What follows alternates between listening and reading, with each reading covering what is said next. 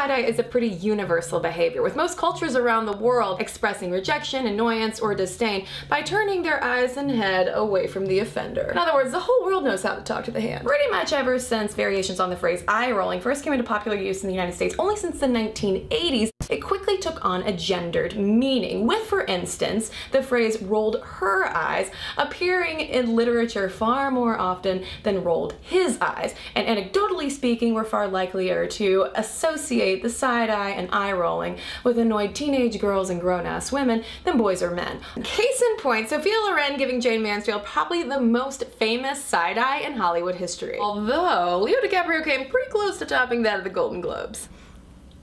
Evolutionary psychologist Dr. Tracy Valancourt, who studied female competition, thinks that eye rolls and side eyes are actually our most commonly used lower risk aggression strategy that we ladies are literally wired to deliver because evolutionarily we have a stronger survival instinct. And why? To stick around to take care of our babies. For that reason, we're less likely to fight with our fists and bodies because, well, death. So instead we cut a side-eye, which if delivered properly does feel like just a stab in the heart. Dagger driven into you, dagger driven into you, dagger driven into you. Not bitter at all.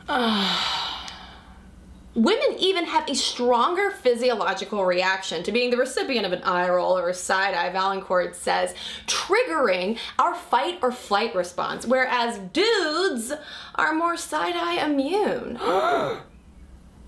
Side-eye, which if delivered properly does feel like just a stab in the heart.